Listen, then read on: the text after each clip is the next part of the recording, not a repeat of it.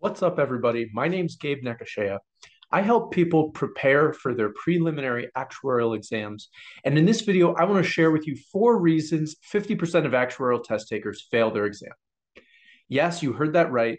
For some of the preliminary exams for actuarial, the pass rate hovers right around 50%. Now, if you're thinking about taking your first actuarial exam, you might wonder why the pass rate is so low. On the other hand, maybe you've taken an exam that didn't go so well and you want to improve your probability of success. Well, stay tuned because I'm going to share with you 4 reasons you might not do so well on an actuarial exam. So, reason number 1, you don't give yourself enough time to prepare. Look, as an actuarial candidate, you're probably a busy person. You might have lots of opportunities coming your way, or lots of interests and hobbies that are taking up a lot of your attention, or you have family responsibilities. All of those things are great, but they don't detract from the fact that to pass an actuarial exam, you need to devote a sufficient quantity of quality time. A lot of people talk about quantity versus quality. I want to emphasize quantity of quality. And one of the most important features of quality study time is consistency. If you don't set up a study schedule that allows you to consistently interact with the material, then you're just going to spend too much time reviewing material that you sort of forgot. That's just not an efficient way to study, and it's not going to set you up for success on your actuarial exam. Now, let me share an experience from my own life illustrating how important quantity of quality time is. After I passed exams P and FM, I figured it was time to sit for exam IFM. And I decided I would do this after studying for a 45-day window at the start of my last semester of graduate school. Now, at the same time, I was preparing my dissertation defense, giving attention to my teaching duties, applying for jobs, and trying to find an apartment halfway across the United States in what turned out to be a white hot housing market. Now, as you can imagine, I just had too much on my plate. And after a little bit of reflection, I realized that exam IFM was going to have to wait. Looking back, it wasn't the 45-day window that was the issue, but rather the quantity of quality time that I could devote on each of those 45 days. For most of those days, the amount of time I was going to get to study was about an hour, either by waking up an hour earlier or putting it at the very end of the day when my quality of attention was not so high. It turns out that a few months later, my life circumstances had changed. I was able to study for a few hours every day consistently, and a 45-day window was sufficient for me to pass exam IFM.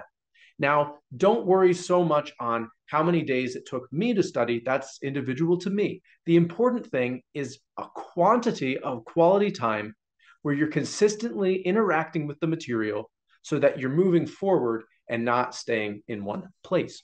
Okay, reason number 2, you don't use the right resources. When I first decided I wanted to take an actuarial exam, I decided to do something I thought was very reasonable. I Googled exam FM textbooks. Now, I'm not going to share with you which textbook I got. I will say it was not an SOA recommended syllabus text, but I will say that it was highly regarded, well reviewed. The authors had impeccable credentials, and frankly, it was an excellent textbook. But it wasn't quite what I needed to get a successful start on actuarial exams. What I needed, and perhaps what you might need, is a study manual. Now, let me be very, very clear. Textbooks are not bad. In fact, textbooks are fantastic. For one, textbooks serve the purpose of supporting the instruction within a classroom where a professor can provide intuition.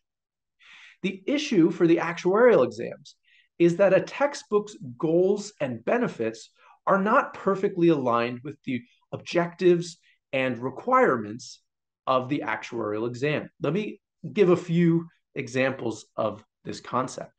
Textbooks can be rigorous when what you need is intuition.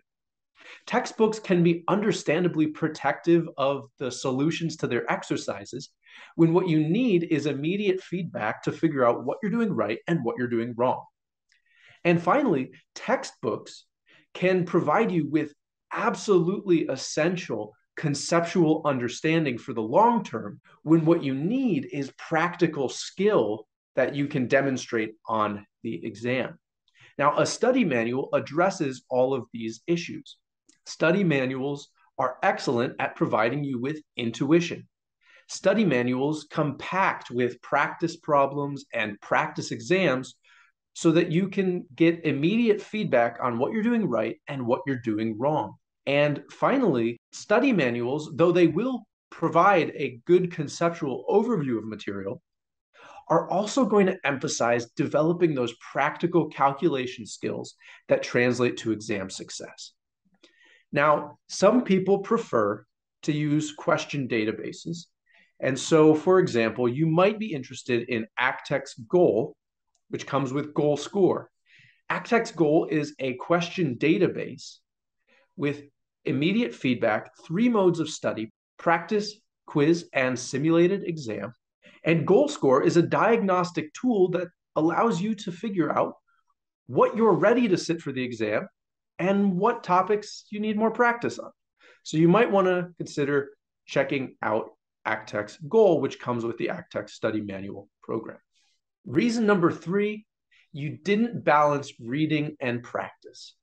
Having now helped others prepare for the exams, I've seen 2 very common ways people misplace the emphasis on their study. The first place you might misplace emphasis is by failing to balance reading and practice. So this can happen in one of 2 ways. So let me begin by saying that reading is a great way to learn material. It's great exercise for your brain, and it's a great way to get a bird's eye view of a concept. I love reading, but reading is not a reliable indicator of exam readiness. And I think that happens for 2 reasons.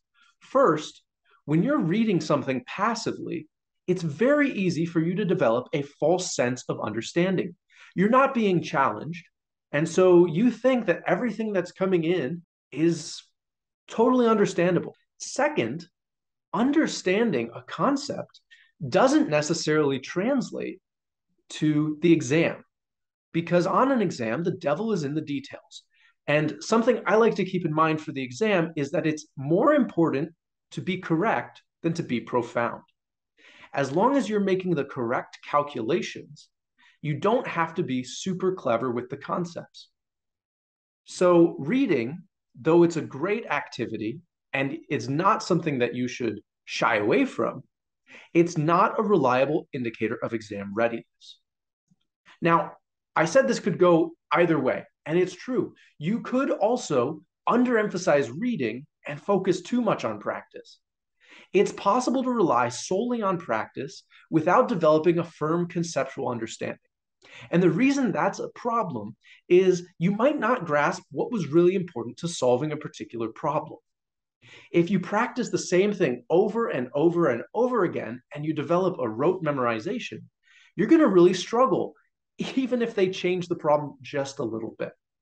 Reading something substantial is important. You learn the concepts that way. Okay, so if we can get out of balance by reading too much, and we can get out of balance by reading too little, how do we strike a balance between reading and practice? Aim for active reading.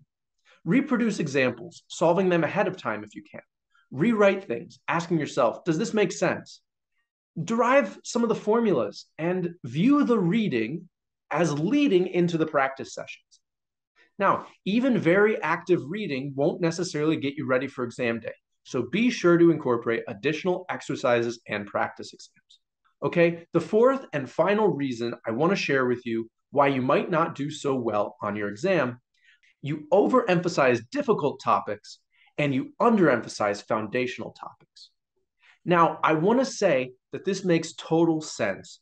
Big, scary things attract a lot of attention. But here's the reality. On SOA exams, in order to pass, you need to build a solid capability across a broad array of topics in the syllabus.